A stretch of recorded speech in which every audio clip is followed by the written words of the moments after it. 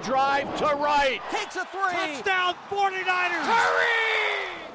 What's up, Bay Area? Drew Hoffar, Rudy, catch us, and our boy, former San Francisco Giant Kevin Franzen on the Audible every Monday through Friday starting at 6 a.m. on KNBR 1050. Talk about the Dubs in the finals for the third year in a row. 12-0. Now listen, I know going into the finals undefeated doesn't mean a whole lot, especially when you talk about the 2001 Lakers did the same thing. They lost game one of that finals to Allen Iverson for the 76ers. But I think it's a testament to where we have come as Warriors fans. Watching this team, the Bob Sura days, remember those?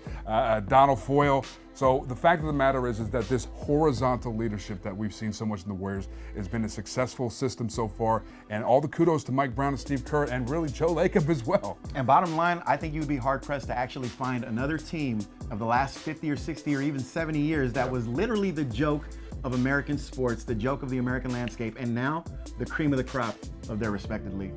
All right. So going into the finals, what's something that you're concerned about? To be honest with you, it's Andre Iguodala. I want him to be 100% healthy. You're talking about a finals MVP. Last year he wasn't 100%. They lost. The year before he won the MVP. So I think it's crucial that Andre Iguodala is on the floor as much as he can and be an impact role player as he is with this team in the finals. Well, honestly, Drew, my only concern was my same concern from last year. It's LeBron, the King James. You know, the guy can elevate the game at any given moment. The moment that he chooses that he wants to step up to the next level, he does. And honestly, he's one of the best in-game adjusters that you could possibly find in the NBA. So without Steve Kerr on the sideline, I just wonder what those matchups are going to be like when LeBron decides to make a move. Well, Warriors fans love this, relish this, and we'll get ready for game one of the finals starting June 1st. We'll be covering it every single morning at 6 a.m. It's the Audible on KNBR 1050, the sports leader.